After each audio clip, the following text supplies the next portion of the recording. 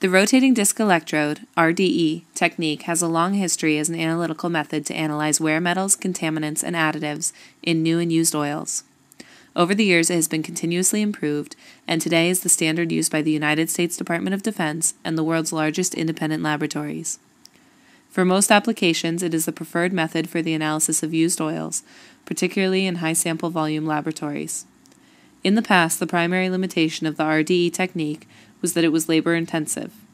Now, with the D2R2, a cost-effective automatic instrument is available.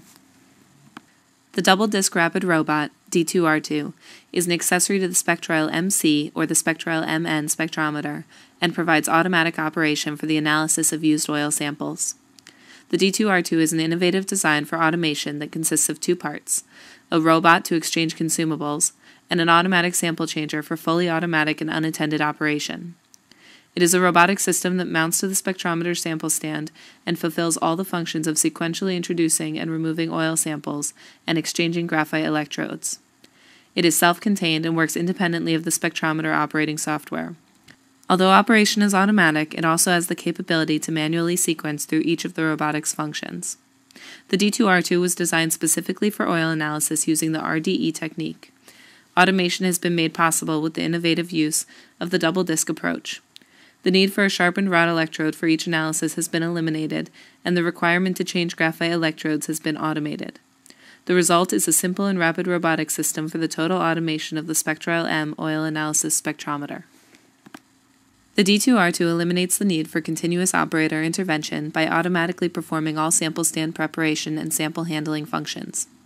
A tray with 48 oil samples is placed into the robotic sample changer, and 2 tubes of disc electrodes are loaded in the dispenser. After the door is closed, the start button initiates automatic operation. 2 disc electrodes are then automatically dispensed and mounted in the sample stand. The robotic arm in the sample changer brings the first sample cap to the electrodes and raises it for normal spark excitation. 30 seconds later, the analysis is terminated, the oil sample is removed and disposed of, and the used disc electrodes are automatically discarded. The process repeats with the introduction of new disc electrodes for the next oil sample.